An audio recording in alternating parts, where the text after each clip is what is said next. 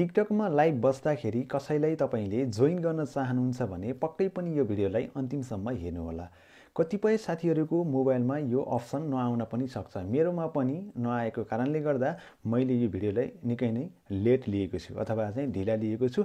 मैले चाहिँ पहिले नै लिने कोसिस गरेको थिएँ र भएन। युज गरेर मैले यो ट्राई गरेको हुँ र मेरोमा भइसकेको छ र तपाईले चाहिँ यसको ट्रिक थाहा छैन भने पक्कै पनि यसमा बताउन मिल्दैन। त्यसकारणले गर्दाखेरि तपाई मैले यहाँनिर चाहिँ आइडी दिएको छु। यो आइडीमा गएर तपाईले फलो गर्नुभयो भने त्यहाँनिर तपाईले मेसेजमा अथवा चाहिँ फोन गरेर हुन्छ तपाईले पुरा डिटेल तपाईले थाहा पाउन सक्नुहुनेछ। हेलो साथीहरु, नमस्ते। तपाई यतिखेर हेर्दै हुनुहुन्छ रामवीर ब्रो युट्युब च्यानल। साथमा छु म रामवीर सानी। आजको भिडियोमा चाहिँ म तपाईहरुलाई चाहिँ टिकटक सम्बन्धी रोचक खालको भिडियो लिएर आएको छु। यो भिडियोलाई चाहिँ अन्तिमसम्म हेर्नु होला र यदि तपाई चाहिँ मेरो च्यानलमा पहिलोचोटि आउनु भएको छ भने पक्कै पनि च्यानललाई सब्स्क्राइब गर्न नबिर्सनु होला र यदि तपाईहरुले चाहिँ यो भिडियो मन पर्छ भने लाइक गर्न पनि नबिर्सनु होला। आउनुहोस् भिडियो स्टार्ट गरौँ। सो साथीहरु, सिम्पली तपाईले चाहिँ आफ्नो टिकटक एकाउन्टलाई ओपन गर्नु होला। मैले चाहिँ आफ्नो टिकटक एकाउन्टलाई ओपन गर्नेछु र टिकटकलाई ओपन गरिसके पछाडी तपाईले अहिले पछाडी जसरी लाइभ बस्नुहुनेछ त्यसै गरी तपाईले बीचमा प्लसको आइकन रहेको छ, यसमा चाहिँ प्लसको आइकनमा क्लिक गर्नु होला। म प्लसको आइकनमा क्लिक गरे त्यस पछाडी चाहिँ यहाँनिर भिडियो चालु हुनेछ र तपाईले साइडमा लाइभको अप्सन देख्न सक्नुहुनेछ। लाइभमा क्लिक गर्नु होला र त्यस पछाडी गो लाइभमा क्लिक गर्नु होला। मैले चाहिँ यसमा क्लिक गरेँ।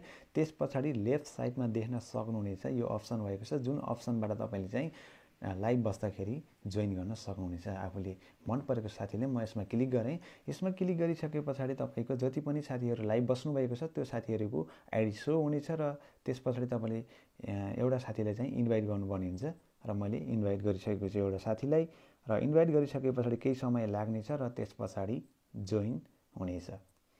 र जोइन भइसके पछाडी तपाईले चाहिँ आफूले चाहेको कुराकानीहरु गर्न सक्नुहुनेछ र त्यस पछाडी तपाईहरुले चाहिँ ढुक्क तरिकाले टिकटकमा लाइभ बस्न जोइन गर्न सक्नुहुनेछ। र अब चाहिँ तपाईहरुकोमा चाहिँ यो अप्सन आएको छैन भने पक्कै पनि म पहिले नै भनिसकेको छु, तपाईहरुले चाहिँ मेरो इन्स्टाग्राम आइडी र फेसबुक आइडीमा चाहिँ गएर तपाईले चाहिँ फलो गर्नु होला र तपाईले सजिलैसँग चाहिँ म बताउने छु र तपाईले थाहा पाउन पनि सक्नुहुनेछ ढुक्क तरिकाले।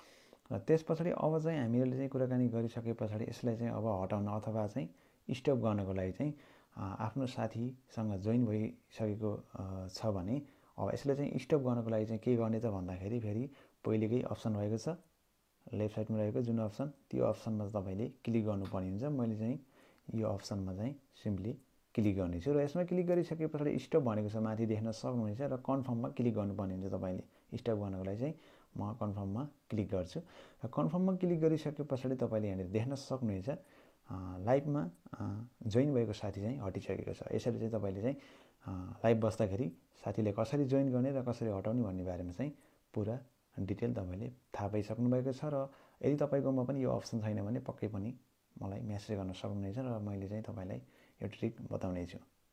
साथीहरु, आजको भिडियो कस्तो लाग्यो? जस्तो लाग्यो सुझाव सल्लाह अनि प्रतिक्रिया चाहिँ तलको कमेन्ट बक्समा गएर आफ्ना सुझाव सल्लाह अनि प्रतिक्रिया दिन नबिर्सनु होला। यस्तै रोचक भिडियोहरुको लागि चाहिँ रामवीर ब्रो युट्युब च्यानललाई सब्स्क्राइब गर्न नबिर्सनु होला। जय नेपाल।